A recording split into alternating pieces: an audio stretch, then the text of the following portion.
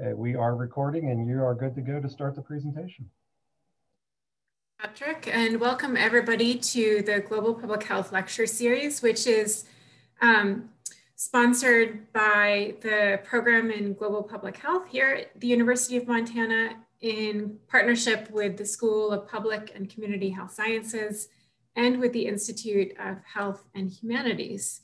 So I'm Kimber McKay, and I'm here as the Director of Global Public Health and to introduce this week's speaker, Dr. Geelhoed, who is joining us today from the East Coast. Dr. Geelhoed received his MD from the University of Michigan and completed his surgical internship and residency through Harvard University at Peter Bent Brigham Hospital and Boston Children's Hospital Medical Center.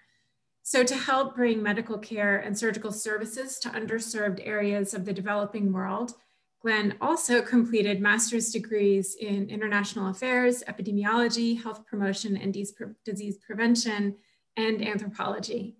He is still a professor of surgery at George Washington University Medical Center and is a member of numerous medical, surgical, and international academic societies. So Dr. Geelhoed has led medical students, residents, and physicians on over 200 medical missions in Africa, Asia, South Pacific, and South America.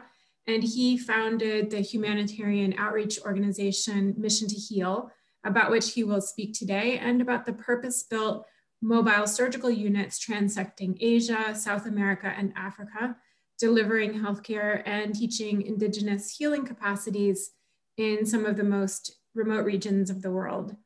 So with that, I'll turn it over to our assistant Kelly, who will be running the slideshow, and that will be presented by our guest, Dr. Geelhoed. Welcome.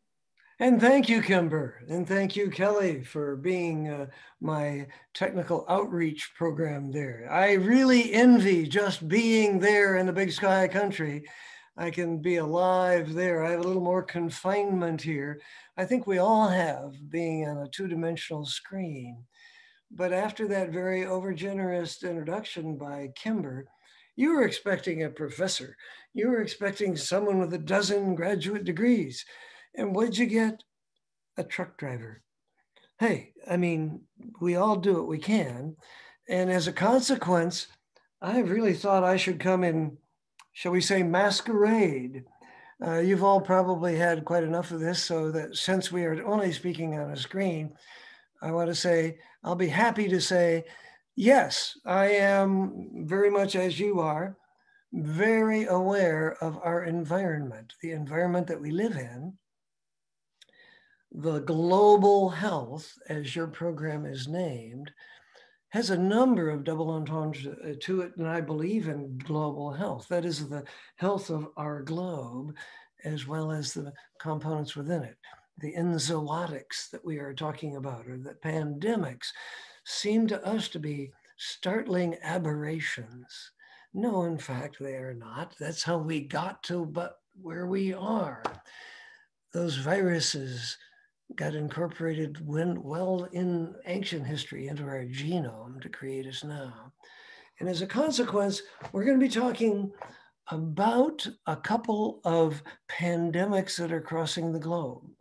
No, I am aware that you are aware that there is one going on now.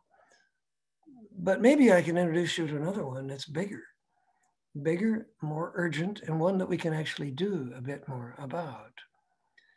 And in fact, we don't need to do a lot of research about it because we already know what it is that can fix it. And some of those things that can be fixed require only political, humanitarian, or the goodwill of one person helping another. That is what I'm going to be speaking to you about. How do you get all the people in on the act and still get some action? How can you not just decry the problems in the world or say, I view with alarm, but perhaps point with pride? One of those prides is listening, Carrie Pride, and I want to point out that she was with me on the mission to Mongolia. I'd like to have her and others report on what their experience was like and what it means to them. I'm going to show you a couple of the different aspects of the problem that I see and what are potential solutions for them. And then point out immediately, no, this is not the point with pride part of the view with alarm. Look at what I just did. Send us funds, do us honors, send us another certificate or another medal. My job is to work my way out of a job. I am a medical educator, and my purpose for going is to have others do and do better what it is that I've learned over half a century in traveling in and out of at least this continent and a couple of the others. Mission to Heal has these mobile units in 4 continents at present and hope to continue them and keep them going. And what are they? They're educational units. I'd love to tell you the backstory about how it is that I happen to be driving a very unique machine here. But the purpose for doing this at all is to say to people who are in acute need, you ought to find your way to some source of help. Why don't we send you to a referral center, to the university hospital in the capital, 1,500 kilometers away, where they speak a different language. There's a different tribal affiliation. They have a different religion. There's no family there to care for us. And besides, you know that the hospital doesn't have a diet kitchen. It doesn't have a nursing staff where they live. They rely upon their social environment. Montana is the kind of environment that I would love to be related to, both its external environment and also the social and the dynamic group that you are in global health. So let me identify for you a problem and then say, if Kelly, you can show me the next slide, it's only because in truths of advertising here, there's a group that is specifically related to this now that it's become known, and I just gave their keynote address. And it's the Global Surgery Student Association, although students a misnomer because by now most of them are residents. And you can go on, Kelly, and we'll tell you why it is that we're doing this. There are 2 people on this slide. I will try to identify myself as one of them. The other one is rather the future. I have been the beneficiary of a whole lot of institutions. And as I did that, going from one to the other, I was able to take from them some of the things that might help us here to still more advanced care. Now, should I devote the rest of my life in Washington, D.C., as a very highly specialized tertiary care giver? I was the chief of transplantation for 40 years. I did all the ICU and advanced oncology from the National Cancer Institute. I might be able to advance perhaps another 0.1% the quality of care given here. You, on your first day, can increase by 100-fold the environment in which these people are trapped. You can't fall off the floor. This is a place for you to find yourself in an environment where what you do really makes a difference. My residents say over here, they are so redundant. They are the 4th person back, while everything they do has already been done and someone else is checking it to see if it comports with their own records. You're the first and last person to see some of the individuals that we'll be going to see. And as a consequence, we're going to make sure that you do this carefully. We don't have the opinion that this is good enough for Africa. No, there's one standard of surgical care in the world, and that is what I want for me or for my immediate family. And that is going to be done over all kinds of barriers, social, economic, technologic. And what really is required is for us to learn from them 3 big lessons: how to take care of more people with far more serious problems, with far fewer resources. And we are their students in that instance. And so we have to learn from them. So one of the organizations with which I work, which is a good story because part of your the humanities program here would relate to it, their slogan is humanity with humility. I don't go there to say, I'm here to shed light in the darkness. I may go there for them to enlighten some of my darker points and say, what is it that we can learn together that we can probably symbiotically help each other with? Why am I talking about this? And why are you listening to a surgeon? Although you do know I have a epidemiology degree and a couple of interests in global health. A surgeon, isn't he an outlier? For a long time, the world looked at us that way. The World Medical Association and the World Health Organizations and the other things that were around said, no, no, no, no. We can't expend that much human resources in a single individual. That's what operating is all about. One person caring for another. We need to do a multiplier effect. We need to clean up drinking water. We need to do an immunization program. We need nutrition. Yes, we do. We need to do that. But we don't get there by saying, all of those of you who are sick, you know, we can't be bothered. We should just let you go by the wayside because we're only here to take care of people, to keep them from getting sick. How do we know whether that effectiveness has been there? How do we know that we have prevented a disease that hasn't even occurred? Proving a negative isn't very easy, as you well know. So let's go in and tell you what it is that the epidemic that you're standing in the middle of, Kelly. The one thing that we have to know now is that we are in the middle, 2021, a unique period in human history. Yeah, you say 2020 was a big year. We had a pandemic. Well, nonsense.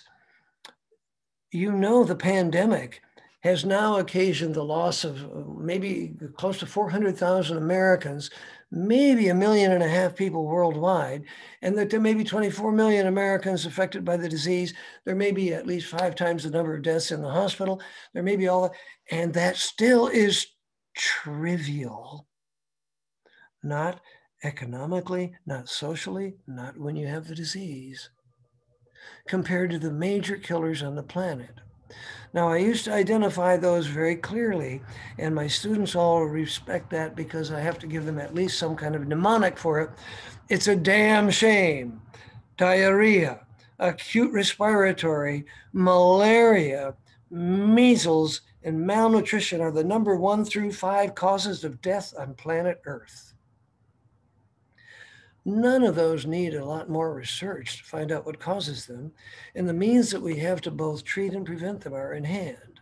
So there have been very big primary care programs that have gone into them. The Millennium Development Goals have been highly successful. In fact, it's not a very well-known fact that a great number of people on planet Earth have been pulled out of poverty through those Millennium Development Goals and other forward progress on the planet. Are there a couple of those for which people are crying for some help and their resources have been denied? Yes, one of them. Here it is. This is a brand new concept for a lot of people in public health. Not so brand new for the people that are critically involved in it, such as the World Bank. The former director, Dr. Kim, comes up with the following statement, and I'm going to assert it now in a different fashion.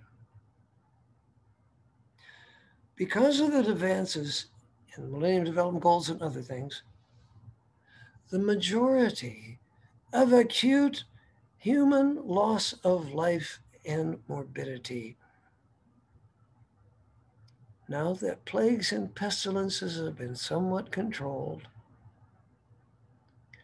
are conditions amenable to surgical care. And to date, very few public agencies have gone out and said, we're going to do something about surgical care. And that's why we are doing something to develop surgery and also its development in the indigenous population. So I am saying my goal is to work my way out of a job, indigenize care. So we have an educational institution, and what it does is it floats all boats. Of course, we come around and do an operation that involves an individual that we're taking care of. But I never do that without a trainee. They must be there so that they carry on when we leave. Second, that individual that's being operated on, we have curative care in order to emphasize the credibility of prevention.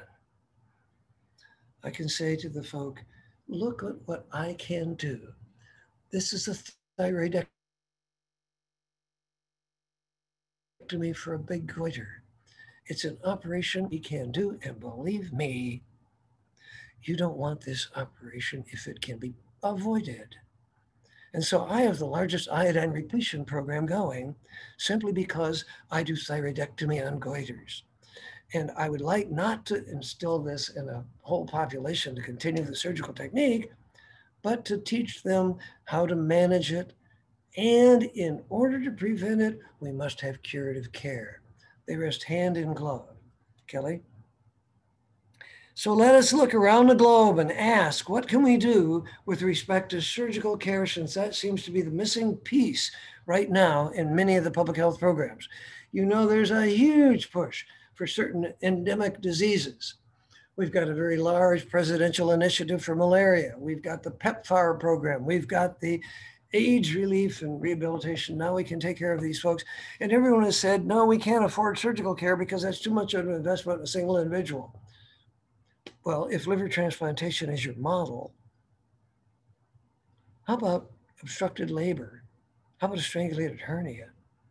Compare that to the annual cost for the highly active antiretroviral drugs for AIDS relief. And that is a treatment that continues for the duration of the person's life. A surgical operation is something magic. A patient and a disease part company. And they can go about their lives. The women caring for children, both men and women in labor, the student learning, all of this can be interrupted from something that has inhibited their lives. And that's why we are asking in the whole of the global surgical care, which raises the nutritional programs, the maternal and child health programs, especially when our surgical care is focused on those urgent procedures that are life-saving and debility preventing. At least 3 of those 5 relate to safe motherhood. D&C, ruptured ectopic, and cesarean section. Those are part of everyone's vocabulary out there. And I add the strangulated hernia and the fixation of open fractures. Kelly? So we're going to ask then, what are the needs out there and what are the resources that can address them? There are 2 billion people that have no access to surgical care. What does that mean? In sub-Saharan Africa, if you have a strangulated hernia, you have a 1 in 28 chance of seeing a healthcare person. I did not say surgeon. I did not say doctor. I did not say nurse. A healthcare person who will understand that that is a significant problem that must be relieved in order to save your life. Next, Kelly. And now let's look at what that burden of disease happens to be. If you are not telling people who are unfamiliar with the daily, you all understand the disability adjusted life years. If you spend a couple $100,000 in the last 4 weeks of life in the ICU, which is where most of our Medicare dollars are spent, that does not improve the quality of life and humanitarian yield as much as fixing a child with a congenital abnormality who might then go on for another 80 years of disability relieved life. So let's qualify both lifetime and disability degree. And the product of that, we look around the world and we say, where are the dailies the largest burden? The burden of illness is largest where the resources are scarcest. And I don't have to identify for you on the map here why it is that I become an Africanist in the last half century, having gone to that continent more than once a year. And the reason for that is the disability adjusted life year yield from any procedure done is immediately apparent, but more importantly, that training for others to carry it on gives a multiplier effect where that's much greater. So now let's look at where those resources are, Kelly. Where? No, they're in the first world. Look at North America, look at Europe, look at some parts of South America. Doing pretty well. We are first, or if you call it second world, where the resources are equal to the need, or for two reasons, either because the economy is developing or the birth rate is in control, the standard of living rises. The first world, there's a standard of living rise where the gross domestic product is either exceeding the population growth. In the second world, they are rather stable. In the third world, with even a rise in the gross domestic product, if the birth rate exceeds that, you have a decrease in the quality of life for each of those individuals. So our job is twofold. One is economic, to give those people a chance, which does two things. It increases and enhances their life. But secondly, it also limits the number of offspring they have, because you know that in order to have 2 children graduating from Harvard, it is not going to be economically possible to do that with a group of 22 of your offspring. And as a consequence, both of those things come together, and that it is most likely that in order to get control of the burden of disease, we must enhance the human potential. The greatest tragedy of human life is the loss of that potential. If I may give you one Victorian essayist who said, "The real tragedy of human life is not so much what men suffer, but what they miss." And how can we enhance, how can we make a humanitarian potential possible for these individuals? Kelly? And I'm going to ask a couple of different ways. We try to get a collaborative learning experience. And the learning experience that I have is not transactional. And someone else has surveyed a couple hundred, 2,200 of the volunteers who have gone with me over the last decades. And in a survey, none of them said, "I learned a lot." That is so obvious it needs not saying. The majority, in fact, almost all, said something like, "My whole life is changed. I will never be the same." Did you feel that way after your first day in biochemistry? Did I get that by learning about Drosophila genetics? Probably not as likely as watching a patient in a disease part company and a woman who is unable to feed her children now rise out of that poverty. That woman not only learning, but enhancing the life of others around her. One of the things that I find startling is that I have students with me. They're freshman students in medical school or in veterinary school or in public health school, and they all have taken a couple of courses. They got biostat behind them. I'm gangbusters now. And they come in there and they find what I call subcultural giant, a woman. Her husband died of this bizarre wasting disease. She doesn't know what, but she had 9 births and has 3 living children. And this learner that's come with me from the first world looks at her and is just so frustrated. What can I do? I can't handle. I graduated from gross anatomy and biochemistry and physiology, but how do I take care? And the woman looks at them and says, through the translation, "How can I help you?" "All the wind comes out of the spinnaker." "No, you don't understand. We came here to help you." No. Obviously, there's one woman there who can cope, and she has been able to manage by getting along with the resources she has and with the network of relationships. She may not have a lot of stuff, but she's willing to share. So both of us are learning. I don't go out there and say to the folks, "Today we're going to give you 15 different new things that you're going to learn." We go there and say, what can we look at together, and how can we pick up from you those pointers that you're ahead of us on? Next. So how can we do that? We can't expect these people to come to an operating room. We bring the operating room to them. I would love to tell you that these are platforms that have come from an unusual background. Maybe I'll give you that very brief story only to tell you, if ever you were looking for a plow made from a sword, these were the platforms from which the Pershing missiles of the theater nuclear force were arrayed against the armored divisions of this ex-Soviet Union aimed at Eastern Europe, and the US, through NATO, put out the theater nuclear force that could obliterate multiple cities with a single missile that's MIRVed, multiple independently targeted reentry vehicles, all of which in the era of Gorbachev and Reagan, they came together halfway at Reykjavik. I went there, actually had been a witness, and Gorbachev said he didn't want to maintain a 1.2 million man army facing Eastern Europe, along with World War II technology, and he would melt down the tank divisions if only NATO would stand back with that theater nuclear force, which was threatening him. And so they were brought to Johnston Island, Hawaii, and incinerated. And I snapped up the man-cats, the platform from which the greatest threatened World War II equivalents, and each one of those missiles was destroyed.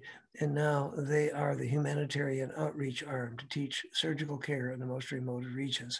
They will go anywhere. They are unstoppable. We don't need bridges. We go through the rivers. They are making their own power. Solar, they make their own water. We can take the Congo River and push it right through the reverse osmosis. The components are brought through ultraviolet filters, and then they are reinfused with salt and sugar to make IV fluids. We can take the perspiration out of the air. They are hyper-pressurized such that no dust and insects come in. In my operating room, a mosquito would be a nuisance. In that operating room, that mosquito can kill an anesthetized patient. So as a consequence, these are adapted to go anywhere and have triple point failure systems in them. Kelly, that means for every system, there's not just one, but two backup systems. And what we want to do is institutionalize this. That's why I'm delighted to be talking, of all places, in a spot that understands the world more than the city people here that I have around me that don't know that the world doesn't look like an urban tertiary care institution. It looks more like some of the parts of Montana that make me gasp just to look at them in their beauty. Yes, these are beautiful places. They're also impoverished. And so we want to leave a global healthcare legacy there that includes all the basic components that you're already talking about. And we all know about them. We also know about contagions, plagues and pestilences. And we have come better equipped to handle those. And with the expanded program of immunization, the nutritional programs, with the maternal and child health programs, we're making progress. We can't then turn around and say, we don't care that you're rupturing your uterus. We can't manage to handle your strangulated hernia while you're vomiting fecal material, because we only deal with programmatic things like drug-resistant tuberculosis. No. These are individuals. You can't turn one away because they don't fit in a preventive program. It's too late to talk about. I think you'd be a lot better off if you'd worn your seatbelt before the collision. That's not only fatuous, it's cruel. And as a consequence, we must address that which we are given and not design the world to my specifications before entering it. Kelly? So we are looking here at three objectives we have. First, we offer opportunities to the people in Montana in the first world environment in every conceivable application of your skills: global health, nursing, veterinary, epidemiology, medicine, almost all aspects, and I don't exclude things like dentistry. And we bring the first world to the third world, and we take those people and bring them, and so there's a constant intersection of each of them. Kelly? The second objective is that we give educational opportunity for us to associate down there. You'll see me here in the middle of the Amazon with our mobile surgical unit there in Ecuador, and I'm telling you, I'm not casually involved in this. This is not something that I do as a hobby. Witness the fact that there are twin grandsons of mine there that are taking on this burden. And next to me there is Edgar Rodas, son of my colleague, former Minister of Health of Ecuador. And we are trying to merge our two institutions such that, depending on the season, depending on the available resources, we will have a third world country assisting a third world country. There won't be any colonialism there. We didn't come to take over Africa from Ecuador and vice versa. And I didn't say, oh, this is an elite experience for me. I only go where there's air conditioning and my twin grandsons are there. Number 3, Kelly, we partner. We don't do this alone. And Carrie is going to notice immediately that we are in Mongolia. Here we've taken on the Ulaanbaatar Railway, the largest employer in Mongolia, and tried to use its facilities to move patients to tertiary care centers that might need it, but moreover to have those very specifically out in the periphery, better trained to take care of them. So I went to what was once called Outer Mongolia, now called Zafkan Province, 2,800 kilometers. I did not say on a road, but over the steppe. And then we've affiliated with the railheads of the Ulaanbaatar Railway and moved those patients back and forth on 4 successive travels. That's Mongolia, but we can say the same pattern for other parts of Asia. Next, Kelly. So we do what we need to do where it needs doing. And that means we are literally on the edges of surgical civilization. Here you see the units coming up over the scarp of the Great Rift Valley, that great tectonic cleft in the globe. You're sitting there looking at magma before the Earth was born. There's a fascinating recent jigsaw puzzle put together in almost real time by magnetometry showing how the continents came apart. And that is happening in real time as we're there. At the same rate your fingernail grows, those plates are shifting. We adapt to conditions on the ground. We don't say we want to create George Washington University Medical Center. I'll say it only because I'm familiar with that, or we can put Mayo Clinic in a place like that because it's unsustainable. We use those conditions there and we want to ensure the well-being of all involved. We are obviously careful about our PPE. We don't expose anyone to viral diseases that are even more worrisome. And we are constantly doing some preventive work along with our curative work. Next. So we put fulfillment of the mission way ahead of anything about our institution. I'm not here to plug Mission to Heal. There are other groups that are trying to do this as well. We've been doing it longer, and we've probably got a little more advanced surgical parts to it, but we've actually been asked by those others, could we partner with them? And a couple of them asked, no, can you take us over? Because with the pandemic, we've crushed our own resources here because we are largely doing it to promote the institution rather than doing it. I don't really care who gets credit. Let's get it done. So we serve people in need, and we do this without asking, what language do you speak? Are you a Sunni or a Shia? Are you a Republican, or are you one of these nasty things we've heard about called a communist? Are you able to pay? That doesn't enter it. And it's amazing how triage becomes simplified when we don't have some of those barriers that we bridge. And we focus on the ultimate goal. The ultimate goal is not just the cured patient, but the curer of that patient with students of his own. So we don't go to a mission and say, isn't it wonderful? We got something started here. We're going to come back every year here to the same place. No, in the first time we get at least the opportunity to teach surgical technique, sterile technique. I mean, most of those people will pick up something off the floor with their gloves, thinking that the gloves are there to protect them. And then we talk about those first 5 essential operations that are urgent. On the second mission, we take the graduates of that program and bring them to the next level and talk about those things such as thyroidectomy for goiter. We talk about obstetric disasters, vesicovaginal fistulae, for example, and we talk about those things that reveal orthopedic abnormalities. We don't say we're coming to a third mission to do the same thing. We don't repeat, but I will go back a third time to the same place if They identify an environment just like they were at our first visit. And they will take the lead on creating a daughter clinic. We will assist them in that, creating an internal network. They don't have to wait for a 17,000-mile supply chain to get advice. One of the wonderful things about our very fancy surgical units is not just the fact that they can deliver care, but I have telemetry for monitoring and mentoring. We can continue the educational process from a distance. Kelly? We are on the edge. We don't go to the central city and say, I think I'm going to the tertiary care, because it looks a lot more like mine, my hospital and the one that you've got here. Here you see me barreling through the Somali desert. In fact, we kick up sand as high as the camel caravans that come through with about 200 camels or more.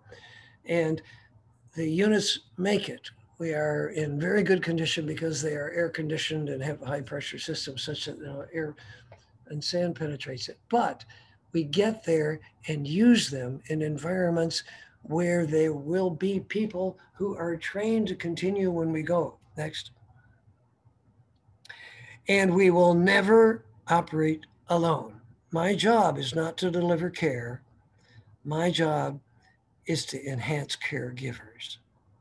So I will not do this without an Indigenous partner. Our first world partners are always going to be with us to help us through that, Kelly. And so you'll see the inside of my units here include people like Tobias here, who envies me. He says, my goodness, this man has 12 graduate degrees. He's just the most amazing. Tobias only speaks 13 languages. So he's gone with us to multiple areas and becomes our trainee, who is now our trainer.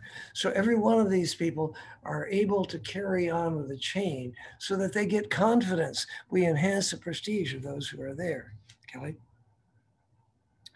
And this is that component that I call not transactional. We didn't learn 16 new things today. Our whole life is changed. We have a new way of looking at things. Now I understand why I got involved. Now I know what I want to do. Now I know this is no longer what I happen to be good at. It's a calling that I want to get better at. Next. So we have partnerships. This is the Humane African Mission. Humanity with humility. I have 100 of these partnerships because my job is to make them look a lot better. And if we can do that, then there will be local resources. Kelly? Now, I want to give you, from my anthropology background, this delight, because I'll show it to you in a couple of different areas. These are Samburu women. We are doing this as an antenatal clinic, and this is what we would have any one of you coming on into, a global health project that involves a block. Typically it's a month, and that month would have a node in the middle of 2 weeks for an international airport, because often people come for 2 weeks and one cycle's out and one cycle's in, and we will swap that off. We always have a field coordinator, so you don't have to know when it is that you're going to be eating and what it is that you're going to find, because someone will take care of that for you. And we have a medical lead. That is almost always I, until I have someone who is able to carry on after that, which is before the end of the mission. And we have at least multiple locations in each one of those 2 weeks. We'll never spend 4 weeks in one spot. And we try to bring them up to speed with 8 to 15 volunteers each. Kelly? And as we do this, we are trying to speak vowels, not just consonants. When I was a kid, I had this machine, and it took spoken speech and it put it into consonants, in which you get this flow of information, which you can understand the content, but you have no idea how I feel about it. It's a monotone. Or you can turn it down to the vowels. And in the vowels, you don't understand anything of the content, but for the feeling that comes across. Yes, we're going to take care of you. Your son will be better. And as a consequence, we must speak that not only there, but here. Kelly? And I have then this indigenous team, as you see the inside of my mobile unit, who are not just saying it's wonderful to work inside here. I've never been in air conditioning before. They're not saying, oh, we got lots of stuff. We can be an American. We can throw away everything that we've got and reuse nothing. No, carefully recycling things and carefully, they have to use ingenuity and improvisation daily. And that they're teaching us in these tertiary care units. Kelly? I'm giving you a woman here who's in front of you. She's wearing PPE every day of her life on the street. She is displaced 3 times over. Her name is Sabra Akil, and I'm in Somaliland. I was the first to be in Somaliland, which is invisible in the world. I know you all have heard about Black Hawk Down and Somalia and the Council of Judicial State, all of these things and the pirates. This is Somaliland, a former British colony adjacent to that former Italian colony. And as a consequence, Somaliland is invisible, not a member of the UN. I've been there now over the course of the last 20 years. And here's Sabra Akil, who's 3 times removed. First of all, a female surgeon? Come now. In an Islamic society, that may not be true. She is Yemeni, a refugee. Her 2 brothers are political prisoners, and one of them is unknown as to where his whereabouts are. And third, she is trying to teach the males here, which I find very interesting, and I'm trying to enhance that. But she cares about these people and is working hard to teach them. And I am sponsoring her as we go from one little procedure to another. This is the inside of my mobile unit, right? We're doing simple little things like lipoma excisions, right? No, I'm assisting Sabra in the first parotidectomy in Somaliland history. We have brought each of these others up to doing cholecystectomies. We have done hysterectomies and the like, all in our mobile unit, as you see here. Kelly? And here's the mountain, right? Mount Nebo, right behind the area of, this is called a gob. It's a small hut with a dome shape to it because this is the Great Rift Valley, which is a wind tunnel. That's why the great wind farms are there to harvest the wind energy from it. And so they need to be low, honey. And so Rose, who's one of my nurses, started as a midwife there, is from the area. Those are her cousins and aunties that she's taking care of. And she said for the first time in her life since she was in school, she was thrilled with learning because medical science was such a dynamic thing. There's always something new to learn. And as a consequence, as we climbed Mount Nebo as a 2-week holiday after the completion of the mission, I came out back down, and what she had done is planted a grove that we watered. It's the Mission to Heal commemorative grove. And on there is a plaque that says, we pledge that every new patient will be treated better than the last ones, and we continue to pledge for constant improvement. And every week we will have the Death and Complication Conference that you have suggested that we must have, and we will have tutorials daily. This is what we try to leave behind, and Rose is the finest product that we have.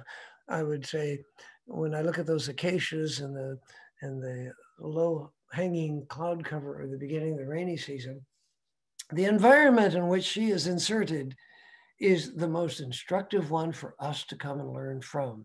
And she's commemorating us, teaching her. Next. I'm going to say that a lot of people come clustering, usually after the fact. Most of the politicians come and say, we'll take full credit for what you started. We didn't even know you were coming. But let 1,000 flowers bloom. Let everyone who wants to get in the action and help us out. On my right side there and your left is Rafael Sepulveda, to whom I'm going in, next week in Monterrey, Mexico, to do our American transect down through Central America with the brand new units. And so he is in Uganda with a South American non-colonial approach. We're taking care of the patients that look identical in each instance. Next. Except for the non-identical component parts. James is doing his first hernia repair. What a thrill he has. And I want to say it might have been faster, as he said, if you do it. And I want to say, but it won't last as long unless you do it. Next. And here's what I want to tell you about with respect to how we can move about. It's not easy, but it is possible in environments that are not typical, friendly to outsiders. They are more than welcoming the indigenization of care. Kelly? And even those that we cannot treat, for example, this young lady I find has a very large abdominal tumor, and it looks to me like it's probably a neuroblastoma. Having been originally from the National Cancer Institute, having set up the Ugandan Cancer Institute, which is an affiliate of it, and the University of Washington runs their oncology program, which I had just visited on the way in Kampala, we pick her up and carry her forward with us. So this isolated, remote, rural girl has the chance to live where otherwise there would be absolutely no one to recognize nor treat. And so we don't need to take care of every problem, but we can help find the solution to it. Next. And this is the glory of it. I don't think your waiting room probably has too many goats wandering around in it, but the fact is that is not what my focus is. First of all, you see the bush toothbrush, tearing a particular twig off a bush, a very special kind of bush, gives you a toothbrush. But no, if I were literate enough, I'd be able to translate for you. I can tell you by taking one glance at this woman. Is she married or is she not? How many children does she have? How many of those children are male? Is she the third or the fourth wife? These are people that communicate across language barrier where they're elaborate. She's not doing this on the basis of her visit to me. This is her daily dowry that she wanders around. It shows that she is a person of worth in her community. It's an anthropologic feast. I love it. And every day, this is the most intensive learning experience. I'm not taking you across a boundary political. I'm not taking you across economic. I'm not taking you across a place that has a different religion. I'm taking you outside your comfort zone. That's where I live. And that's where it's most intense. And from that, I'm going to say, yes, indeed. I will open it to your questions. And thank you very much, Carrie. Thank you so much. I'm wondering if anybody would like to click over and unmute themselves and ask a question directly to Dr. Geelhoed.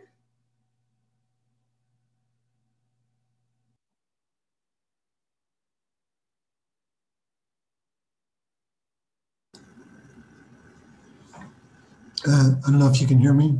I can indeed, Thomas. Yeah. How do you finance this, if I may ask?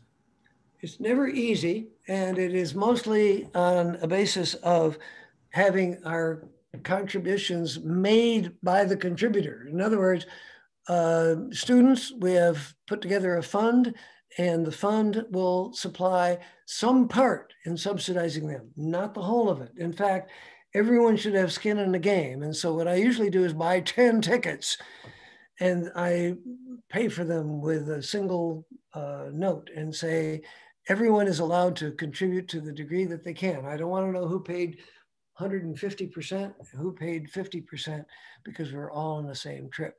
So that, yes, we get fundraising by each of our contributing volunteers to the degree that they are able, and then subsidize the rest. There is no government, there is no otherwise, and that's what Mission to Heal is trying to do right now, to institutionalize it so that when I'm not doing it directly, there may be still some sources that might help.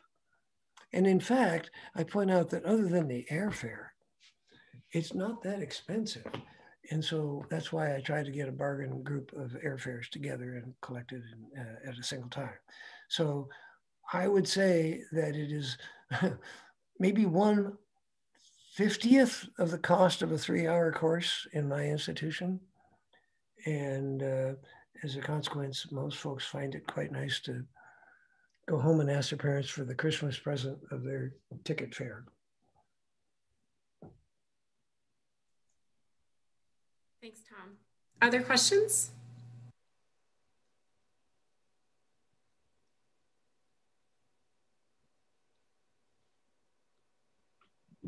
If there isn't another question just yet, I might ask you an additional one, which is, how do you pick the locales, and do you have a system for that, or do they ask you, or how does that work?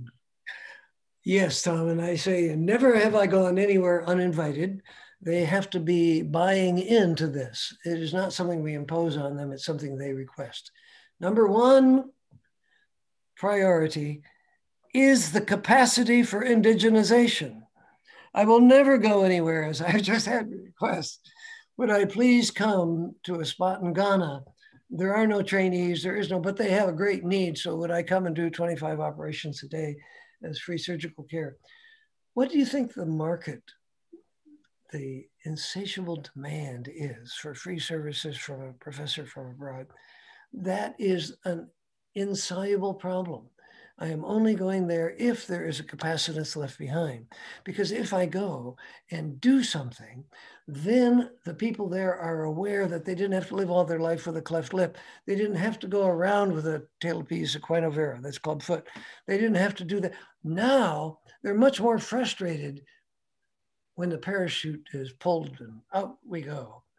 As a consequence, we never go anywhere that we cannot leave behind some of the skill.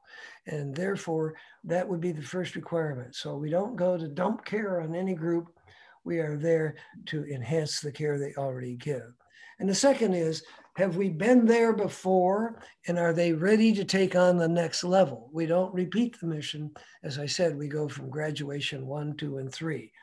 And if we've gone from graduation 2, it's only that they then take on the burden of helping another get up to level 1. And so we will help in indigenizing a network. So we will do that 3 times. After that, the monitoring and the mentoring of the telemetry is what they will get because there are too many requests from too many places. I don't want to take on a group and adopt it as my personal hobby, because then they will simply say, great, we're going to save up all the cases until you're here next year. And that is not the way to indigenize skill. Remember, there are some organizations that get on the television and say, send us money because we fixed 35 lips or done 120 operations. My last mission, I want to tell you 128 operations were done. And I did none of them. And the last 4 I assisted without putting on gloves.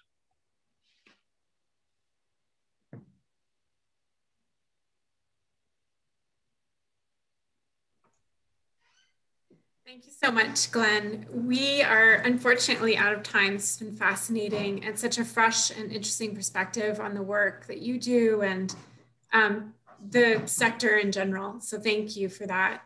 On your list, you've got some additional reading material if you want to follow through. Or in addition, on the slides, there's my website, missiontoheal.org. It's easy. But in addition, you can learn about the future prospects and plans. And in addition, the further slides on our PowerPoint are the missions that will be coming from 2021 on. So anyone who wishes to learn more about that or to join on in, support either virtually or in the reality when the travel restrictions are relaxed.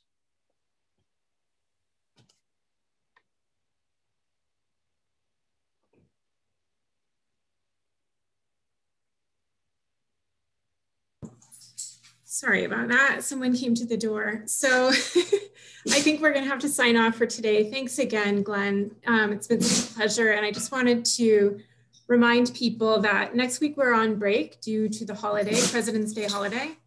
And the following week, which is February 22nd, we will welcome Dave Citron from UW.